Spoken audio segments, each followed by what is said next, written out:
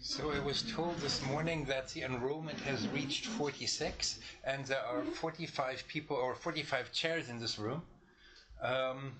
Here is number 46, if anyone can bother when necessary. But all I want to say is get comfortable. It may be that in the next 5 minutes a few more people turn up, and we'll probably have to use every chair you have, and possibly that one there also. We'll see.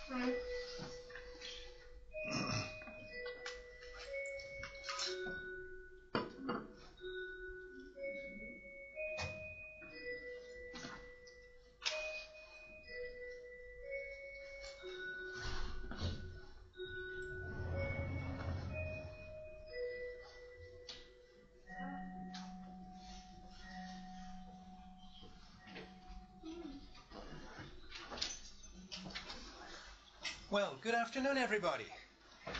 I'm glad you all managed to find this room here. As you can see, we are trying out one of the SJTU multimedia rooms, and we'll see how this works out. It's a little bit crowded. Let's see how the enrollment numbers work out. If necessary, we might need to move to another room if we get too many people wanting to take this course. We'll see. Wait a moment. Good. So, welcome to our course, which is called Methods of Applied Mathematics Part 2. And this is always a very strange type of title for a course. Usually you do this to graduate courses if you want to have a course where the instructor can talk about whatever they want. Basically, Methods of Applied Mathematics can mean anything. It could be anything from complex analysis to group theory or whatever. And in our case, therefore, there's a subtitle, Green's Functions for Partial Differential Equations, so that's going to be our topic this semester. It's a graduate course, but it is open to undergraduate students. As far as I could tell on Canvas, about half of the enrollment is from undergraduate students, the other half from graduate students, so that's great. I hope you'll be able to have a little bit of intercultural exchange and discussions also, and share your different perspectives. But because it is a graduate course also, I'll say something about this in a moment, there are no clear prerequisites listed, because usually the prerequisites simply say, well, graduate standing, you're a graduate student, which basically means one assumes you know everything and you've never forgotten a single formula that you ever saw as an undergraduate student, which is of course also complete nonsense. So I'll say a few more things about this in a moment regarding what you should be more or less aware of, and things perhaps that you might want to review. Anyway, I've uploaded a syllabus, which I like to call a course description, onto Canvas, so you should hopefully all be enrolled on the Canvas site, and there in the file section you will find a syllabus. It's I think something like 10 pages long or something. Still, please try to at least skim through it and read those parts that seem relevant to you in a little bit more detail. I have an office in the JI building on the 4th floor, room 441C. There should be office hours on Canvas, and I'll try to see if I can add anything else in terms of, say, an online office hour or something similar later on. But if you want to contact me, just shoot me an email, horst@sjtu.edu.cn, short and easy to remember. Now, we have a teaching assistant. So, Ushan, would you like to come here and say a few words? And he will be able to help with grading, and the name here is wrong. Wow, it's not very embarrassing, sorry. I have the wrong name here. So, obviously, you can see Leo Ushan, your name is even on the screen. Can you perhaps say something about yourself? Hello everyone. I'm very happy to be the teaching assistant of vv557, and I think among all the courses I have attended, this course has helped me the most. And I hope you will enjoy a great semester filled with knowledge and, just enjoy it. Well, filled with knowledge and more knowledge, probably. Okay, anyway, thank you very much, Yushan.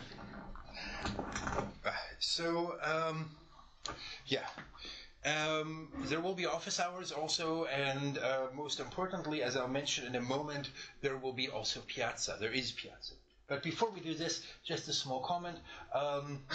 There is, as you can see here, some integration with Zoom, and I actually do mean a Zoom here, and originally intentioned for international students to be able to take the course. It should still also work for everyone else as well, so if you want, you can probably also join via Zoom. I don't really want to require everyone to actually be in the classroom if you are busy with other things, but at the same time, if you are here, I guess the experience is a little bit better than if you are just joining via video link.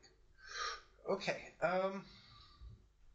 so we'll have, before I go to the coursework, I should say something here. Also, let's talk about the coursework. So, as a graduate course, there are a few things here which are perhaps a bit special. On the one hand, there will be homework, so weekly coursework, but you will be put into assignment groups of 3 students each, so you can submit one piece of homework or every week the homework together. The homework score does not affect the course grade at all, but you have to get 60% of the points. Right? So that means you have to really actually do something, but you don't have to worry whether you get 60% or 100%, it all doesn't matter, as long as you get at least 60%. The reasoning is that homework is for practice and for discussion, and you should be learning something while you're doing it, but it's not really intended, and from at least here in this course, as a method of evaluating. Okay. You should please be familiar with the honor code policy, and that is also written out in great detail in the syllabus. If you are a graduate student and fairly new to JI, I strongly recommend that you have a look at the honor code part of the syllabus. You should also be familiar with LaTeX, especially as a graduate student. When you type your theses or you type all kinds of things, very often, not always, but very often it is best to type it using LaTeX, and therefore I would like you to actually submit your homework as a typed LaTeX manuscript. That will make life a lot easier for grading, and it will give you a good chance to learn a little bit of this nice and very useful software. Personally, having seen that there are all kinds of online services like Overleaf, for example, I strongly recommend that someone in your assignment group actually installs LaTeX on their computer locally.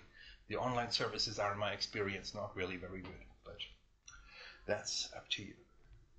So I do have office hours. It's not quite true that I say here instead of office hours, but still, I strongly recommend that you post questions about anything you are interested in this course, any issues that are with the contents or anything else on Piazza.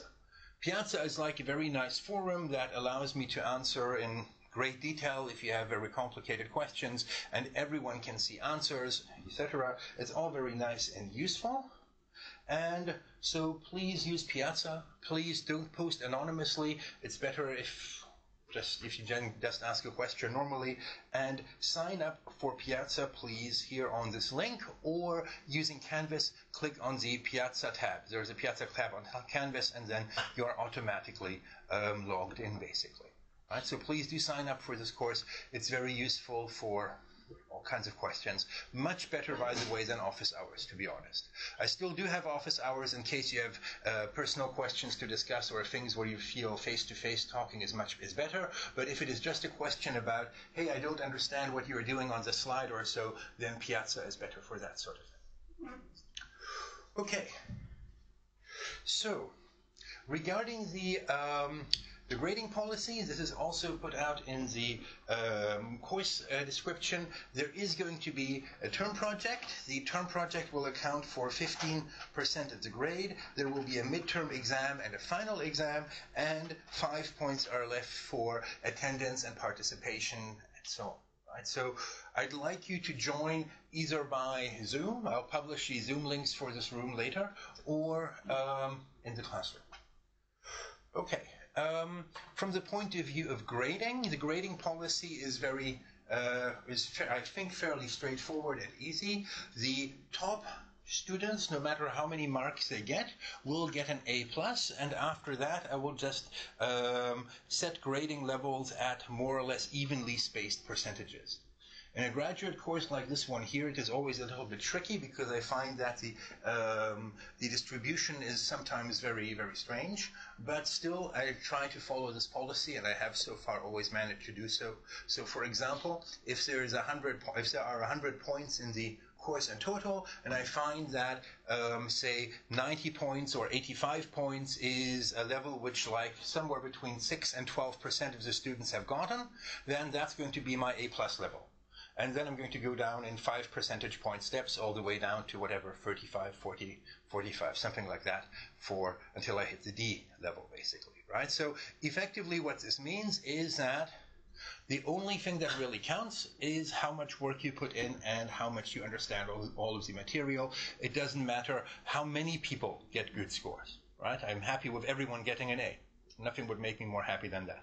Right? I basically just calibrate the top end of the scale and then go down in even steps. Okay. Before I go to the literature, does anyone have any questions so far? Feel free to ask me in the next class. Take some time to study the syllabus carefully, and then on Wednesday or so you can ask me and see if there's anything else that needs to be that is unclear. Okay. Regarding books, we are fairly lucky in that all of the books that are needed are available for free. They are also all listed in the course description, so you don't need to take a picture of the slide here. The first one I mention here is not really needed for our course. It's sometimes useful to review a few things about partial differential equations, but in reality we won't need it very much. And even in my experience for review, you won't need it very much for review either, because mostly the required things you should know are things like linear algebra, for example, what is a matrix, what is a linear map in general, what is a vector space. That's going to be necessary and useful. And also a little bit of calculus, such as what is a surface, a two-dimensional surface in R3, what is a normal vector to that surface, how do you calculate a normal vector, how do you calculate a surface integral, right? If you remember, there are two types, scalar and a vectorial surface integral in R3. How do you calculate a volume integral? Basically, multivariable calculus.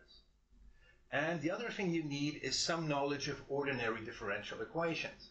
And not a lot, but enough to know that many homogeneous, constant coefficient ordinary differential equations can be solved by making an exponential ansatz, for example. Right, so let me put this on the blackboard. There are three areas where I basically say these are more or less prerequisites, what you need to know. And number one would be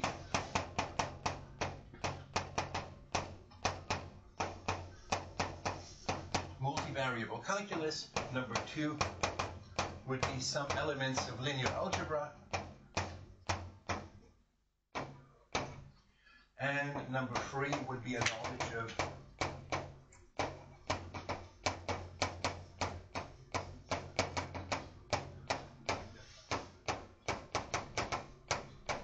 ordinary differential equations. Basically, the undergraduate students will recognize this. Any of our standard undergraduate calculus sequences will be more than enough to do this, right? You don't need a lot of linear algebra, you don't need very many abstract things, but at least you need to know what a linear map is, for example. And multivariable calculus, refer to any textbook that you took, or for any course that you took in the second semester when you were studying that, or third semester possibly, depending. And if necessary, just look up what you need to look up, right? If you have a surface in R3, a two-dimensional surface in R3, you need to know how did you calculate a surface integral, right? Those are the things you easily forget. Theorem of Gauss, theorem of Stokes, that sort of thing. And those will appear later on in our course. Okay. Is that clear enough for everyone? Please don't hesitate to ask questions on Piazza if you feel you are missing prerequisites, or if you feel that there is material in the slides where you don't really know how to do it. I want to say that obviously I expect that from the graduate students, many of you are coming from many different universities. You've had all kinds of different undergraduate experiences. Of course, there is no unified curriculum. So please, there is no shame in saying, hey, I never took a linear algebra course, so I don't know what a vector space is, or what a linear map is, or I don't know what a basis is. But, so basically in that case, just post on Piazza and you will get explanations as much as possible, right? I cannot repeat all of this. It's a graduate course, so I cannot just simply say, okay, I'm going to just go through and review lots and lots and lots of prior knowledge on how to calculate integrals. I'm happy to do that if there's a specific situation where you say, hey, wait, I don't know how this calculation works. Then I really don't mind spending 20 minutes on the blackboard to just explain something. Very happy to do that. But I can't just do it for everything without anyone asking. So the really important thing is, I guess, if you are sitting here and you somehow don't understand something on the slides, definitely please interrupt me and ask me immediately, hey, what is going on there? The probability is actually quite high that if you have a question, there are probably 5 other people with the same question in the room. Right? So don't feel shy about asking questions also during class. This is a small classroom. We have not a large enrollment. It's very easy to have a conversation go on, right? So please don't make me just talk, even if you don't understand anything, right? So therefore, feel free to interrupt and ask. Okay, so I mentioned the book on PDEs up here, An Introduction to Partial Differential Equations, mainly in case you want to look up a few things. It's also something that's useful to read through just to get a broader knowledge of differential equations. The next book is the main book that we'll be using by Stackold, and then his assistant Holst. Green's Functions and Boundary Value Problems. We'll be going through quite a few sections in that book, but definitely not all of it. It's really a graduate level textbook for engineering graduate students. Same for Zauderer. Also PDEs of applied mathematics. We'll be using that in the last third, perhaps in the last 3 weeks or so of our course.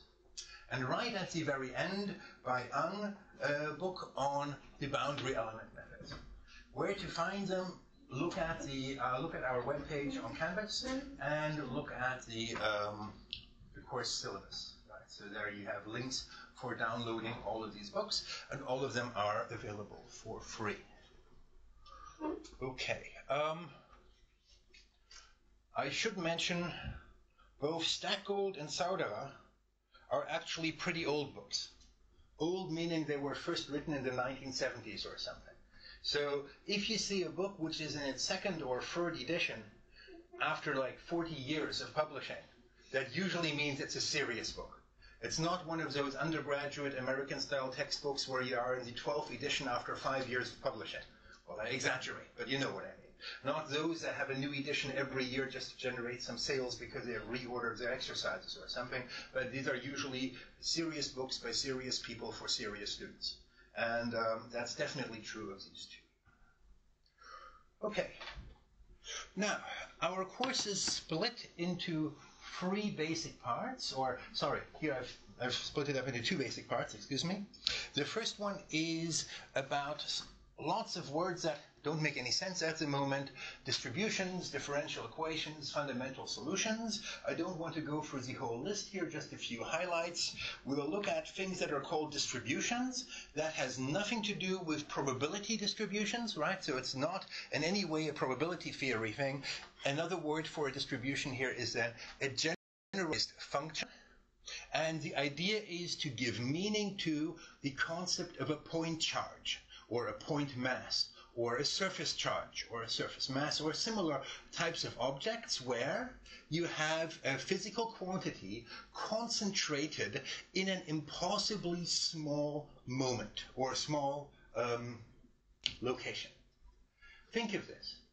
If you are doing physics, you learn in the very first physics course, oh yes, Newtonian mechanics, we have point masses, our point masses move around, and we calculate acceleration, and so on and so on. Mass times acceleration for the force, etc. But what is really a point mass? A point mass is simply all of the mass, say 1 kilogram, concentrated at a point. But that would mean, at this point, the density would have to be infinite. Right? How would that work? And how would the density be if you don't have 1 kilogram there, but 2 kilograms? It's nice to talk about that. You could always say, oh, well, yes, I replace it by a ball with a certain radius and so on. But in physics, then, what do you do if these 2 point masses come close to each other? You cannot completely avoid dealing with point masses. But then when you write out the mass density is 0 outside that point, and infinity at that point. So it's very hard to describe mathematically. But these sorts of things occur all the time. For example, if let me take this here. If I drop something, it's going to fall and it's going to bounce. Another point situation is the instant in time where something that I drop or throw against a wall changes its velocity because there is an impact. The impact exists for an infinitely small and arbitrarily small amount of time. You can try and get around this and say, you know what, I'm going to take a high-speed camera, and even if I take a steel ball and shoot a steel ball against a steel wall, I can see some small deformation so that actually it is not instantaneous. So you can say that, yes. But is it any good for modeling? Probably not. If you want to really model, for example, how a tennis ball behaves when the tennis ball hits the floor and bounces back up, then you are going to assume it happens instantaneously. All of the deformation stuff, etc., is just going to ruin your whole calculations because it will make it way too complicated. So here you have not a point mass or a point charge, but a point instant in time where something happens. And these things should somehow still follow Newton's laws. That means if you say force is mass times acceleration and you want to calculate the force that is exerted on, say, your cell phone when your cell phone drops down and instantaneously the acceleration is arrested by the floor, you need to be able to plug that into Newton's laws. Right? And so one thing we'll be discussing is how can we deal with this sort of thing where we have point situations. In undergraduate physics, perhaps you've called these things delta functions, which are not functions at all. And how can we find a calculus where this works? An example of this is also the following.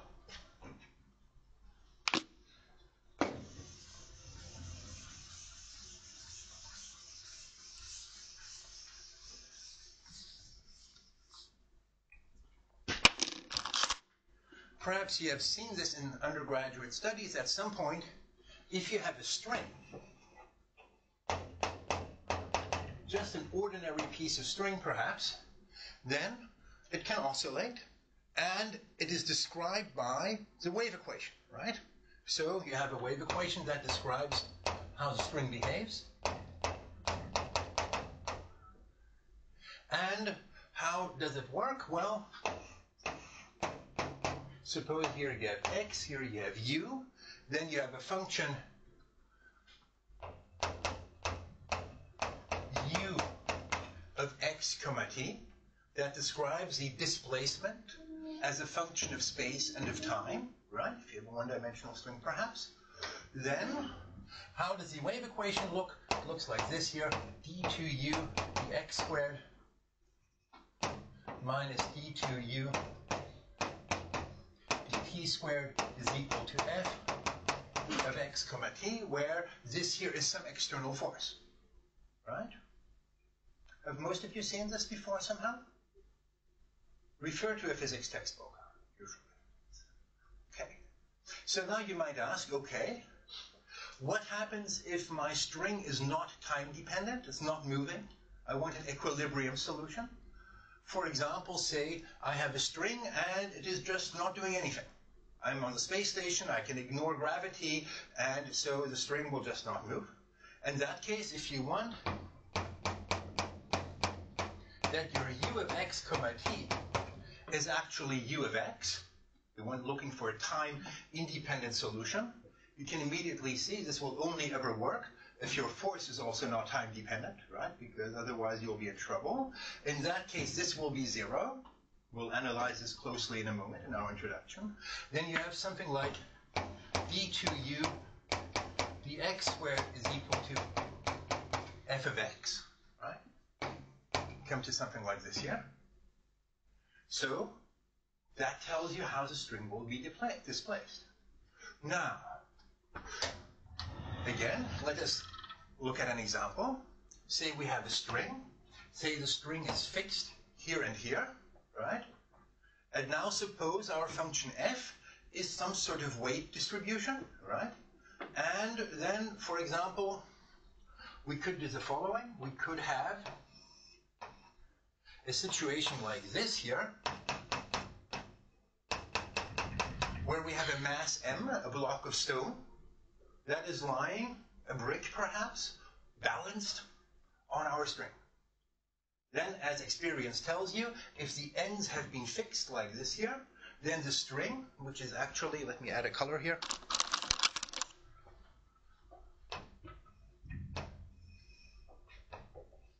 hanging like this here, this will be our string, this yellow part. And you can also see, oh wow, strange things are happening here because here and here we have a corner, right? And according to this, well, how can we say that this is a solution? Because here we are differentiating u twice with respect to x, right? We still have our x-axis, but here we have a corner.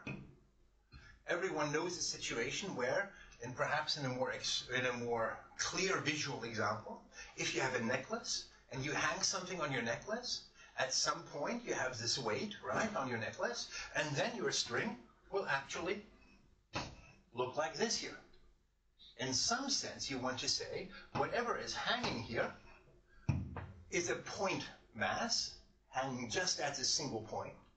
And in some sense, this here, which has a corner and represents a function that is not differentiable, should still solve this equation. And if you want, usually you would say, oh, on the right-hand side, let us put something like this here, perhaps, just to quote some undergraduate textbooks, and pretend that this weird delta is somehow a function, and then somehow this is a solution. So that's mostly what the beginning of the first part is about. How do we make sense of these weird point situations where we can't apply the usual calculus because we want to have a function that is not differentiable still be a solution to a differential equation, and we want to be able to model situations where either in time or in space or in any other quantity we have a sort of infinite density case, right, where we cannot have a normal density to describe whatever we're trying to talk about. Okay, and as part of the discussion, we find not only that that we can describe the situation, but that we actually get more out of it. Because once we know how these solutions behave to these things, we can use them to solve quite general problems. Not just situations that involve all these point charges, but we can use them to solve situations which are not necessarily involving this, but where we can paste together these individual solutions, which are called Green's functions. And that's basically what our course is mainly about. We'll introduce here also the Fourier transform. We'll look at, again, other types of distributions, and we'll try to apply or see how the Fourier transform can be applied to all kinds of weird objects. Perhaps you are familiar with the Fourier transform from some undergraduate courses, and then perhaps you have also seen some weird situations where you have a function which is not even integrable, like say a sine wave, and you still take a Fourier transform of that sine wave, even though the integral should not exist. Again, that is one of those things that we discuss here on how to get around this. We also review a little bit at the end initial value problems for ODEs. That's where the prerequisite of ODEs comes in. You should, before we go to that, you should have reviewed a little bit about ordinary differential equations. Okay, and then in the second part, we apply this entire batch of knowledge to actually solving boundary value problems. First for ordinary differential equations, then for partial differential equations. For ordinary differential equations, boundary value problems are something like you have here, where you do not set an initial value. You just say, oh yeah, we have a fixed point here and a fixed point there. Right? For a second order ODE like this one here, instead of saying u of x is equal, or u of x0 is equal to this value, and u prime of x0 is equal to this value, that would be an initial value problem. Instead of that, you say u of x0 is this, and u of x1 is that. And then you try to find a solution. You can also be more general, of course. You could say u of x0 is this, and u prime of x1 is that. There are lots of physical interpretations that we'll get to later where these things are relevant. But of course, as soon as you deal with partial differential equations, that's where it becomes really important, because there you have several variables. You do not have an initial point anymore. You have a domain in Rn, and therefore you will always say, okay, what happens on the boundary of this domain? Right? So let us get back as an example to this wave equation up there. You have u as a function of x and t. Say you want to describe a string of a certain length, let us say length L. Then you could say, we have the x-axis, we have the t-axis, say between 0 and L. We want to look at u as a function of x and t. I'm not drawing the third dimension, the u values at the moment. I'm just looking at the x and t domain, right? Then you would say, okay,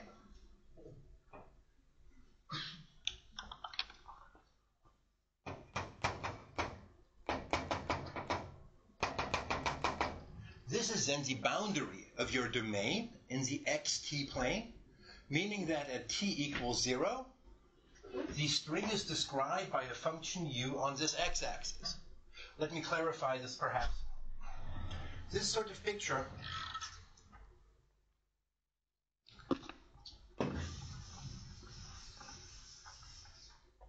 looks at the domain of what you could draw as follows in 3 dimensions, where you would say, aha, here we have L, at t equals 0 perhaps, the string looks like this.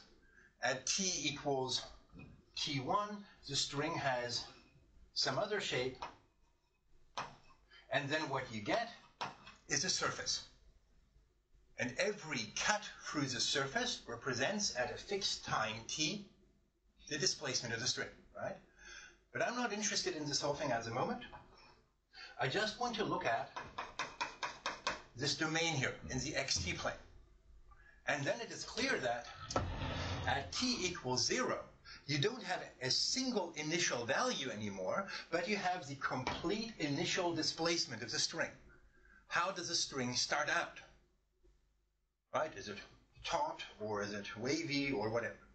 And then you basically have boundaries that correspond to these 3 parts of an unbounded domain. Right? So now you don't really have an initial value problem anymore. You really have a boundary value problem where you don't have, like for an ODE, just 2 points which are the boundary, but you have this whole thing which is the boundary, these 3 yellow lines here, right? And then you need to specify what's going on. Right? For example, you could specify that if you have a string, that one side of the string just is fixed, and the other one just goes up and down periodically. Then you would be imposing one boundary condition here and another boundary condition there, and you'd have as a third boundary the initial condition here. Right? So boundary value problems are inevitable when you deal with partial differential equations. Right? You cannot talk about real initial value problems anymore. So, and we'll see how to use these point solutions, these Green's functions, to solve these, and that will get us basically here to this section here. And then the next 2 parts are about trying to find these point solutions, and the last section is about, well, a numerical method called the boundary element method for solving PDEs, which is based on this. If you are a graduate student, sooner or later, also perhaps as an undergraduate student, you'll be exposed to something called the finite element method, which is a very popular way of trying to calculate stuff numerically. And if you ever wonder what it does, is effectively it solves differential equations numerically. That's it. It just uses certain things to solve these differential equations. Next to the finite element method, a slightly different approach leads to the boundary element method. But basically it is the same thing. We try to solve differential equations in some way, and that then allows us to model physical situations. Okay, so this is roughly, in short, what this course is about. Of course, I want to go into a bit more detail. So, here is a proper introduction, which also will include some of the themes I've mentioned here on the blackboard. But before we start, does anyone have any questions? Are you curious about anything, or is there anything unclear with regard to the syllabus or anything?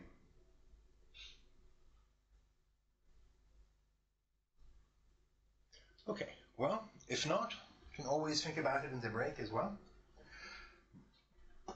Now, let's look at a very simple physical system. let's take the heat equation in a cylinder. So our cylinder is supposed to look like this here. Wait a moment, I want to get rid of this light here. I somehow suspect it is the rooftop. Ah, yes.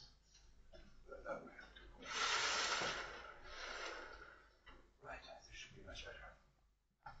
So, suppose we have a cylinder with an insulated mantle. That means the cylinder, as pictured here, can be modeled as follows. We have an interval AB that tells us the length of the cylinder.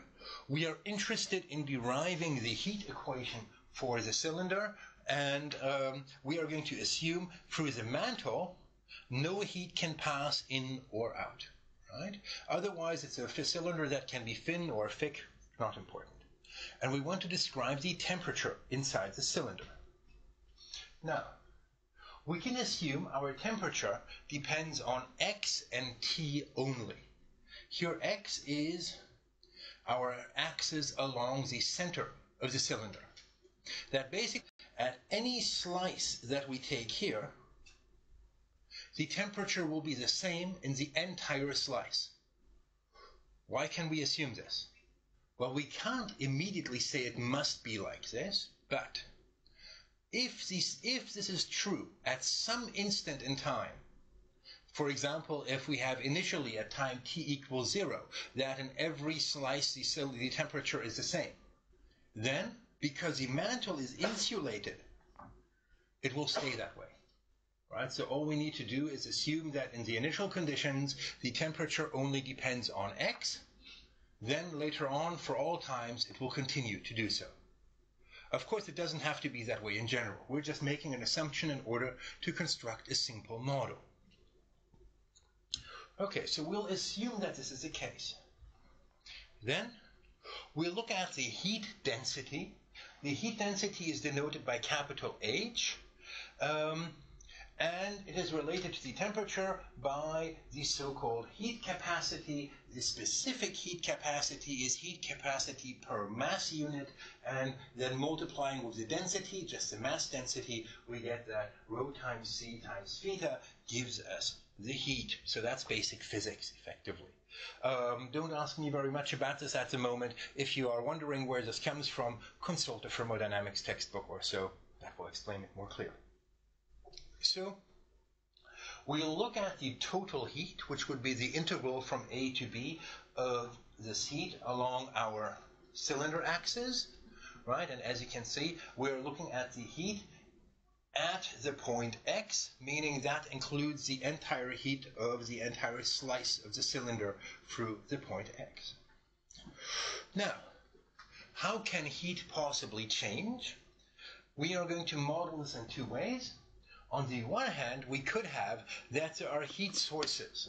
That means inside the cylinder, there are points which create heat or destroy heat. So heat sources or sinks. And so heat created at time t is denoted by Q of t.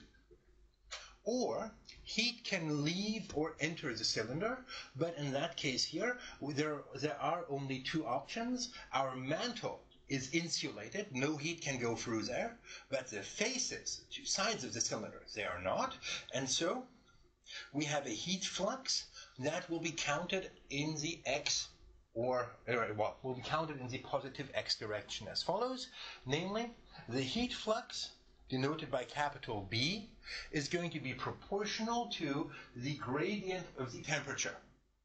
And that's called Fourier's law of heat conduction, because Fourier observed that heat flows from hot places to cold places. Right? If you put something cold next to something hot, the cold part will get warmer and the hot part will get cooler. And we have a minus here because the heat flows from hot to cold, not from cold to hot. Right, so the minus sign is important, and the proportion constant K in here is a heat conduction coefficient. Basically, that tells us, well, how easily the heat flows, right?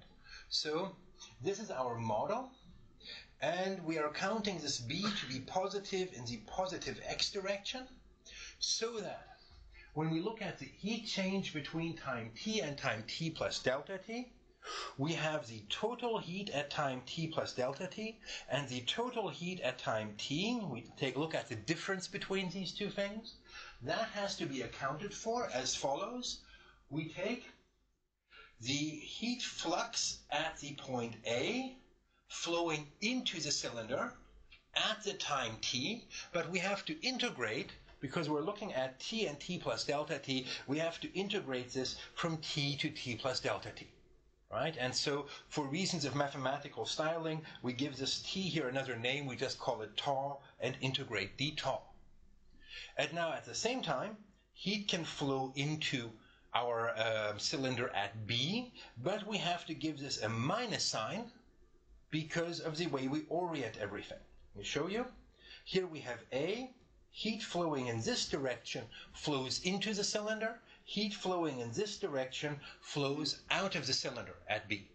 Right? So if we count the heat that flows in, we have to take minus B here, that will flow into the cylinder there, and B will flow into the cylinder there. Is that clear?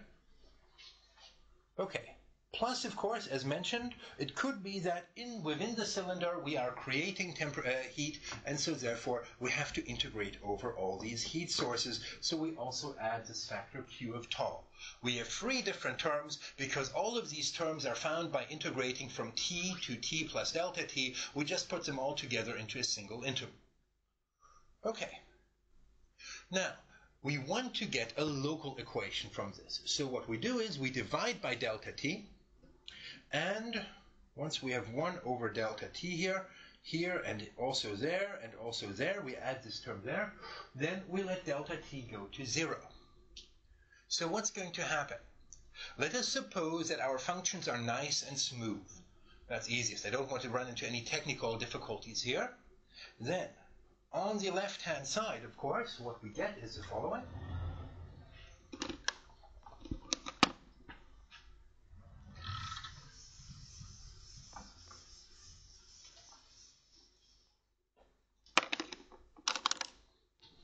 So on the left-hand side, what we would have is, if we write this out, the integral from a to b, then we have 1 over delta t, and then we have here h of x comma t plus delta t minus h of x comma t.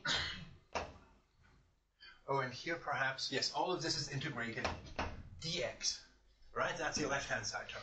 Now we let delta t go to 0, and we suppose, let us take the limit into the integral.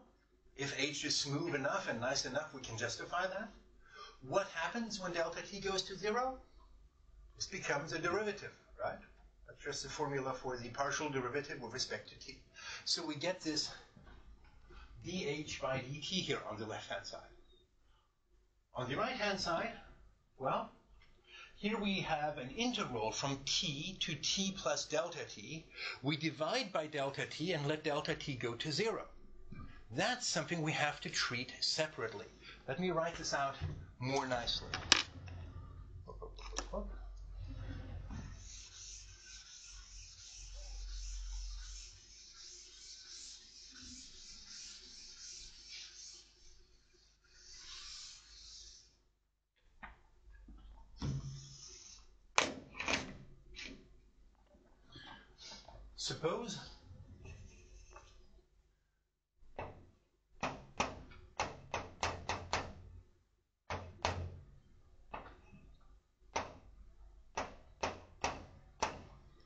Suppose I just have this sort of integral. What's going to happen if delta t goes to 0? What will happen with the integral? Speak up.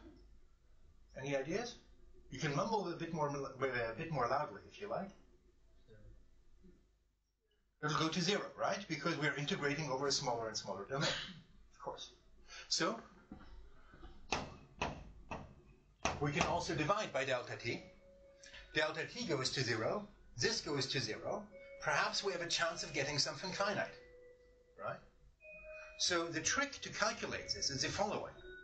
We simply define capital F of t to be the integral from 0 to t of f of s ds. Then this here is 1 over delta t. And now here we could write this as follows. This would be the integral f of t plus delta t minus f of t, because this would be the integral from 0 to t plus delta t minus the integral from 0 to t. Right? And now it is obvious what happens here when delta t goes to 0. Because what happens is that we get the derivative f prime of t. But by the fundamental theorem of calculus, we immediately see what is the derivative. It's just f of t. Right? So we see that when delta t goes to 0, this here goes to f of t, and exactly that is what happens here on the right-hand side. Okay. We are due for a break. I think the way this is set up is we should have roughly a 10-minute break. Not 20 minutes, 10 minutes only, I guess. And then we continue for 45 minutes. Is that right? Yep. And then we have another 10-minute break, and then we continue another 45 minutes, and then we stop at 3:30. I'm a bit sorry about this. That was the timing that was put together a year ago for reasons that had to do with me having to run over to Shanghuan for the next course.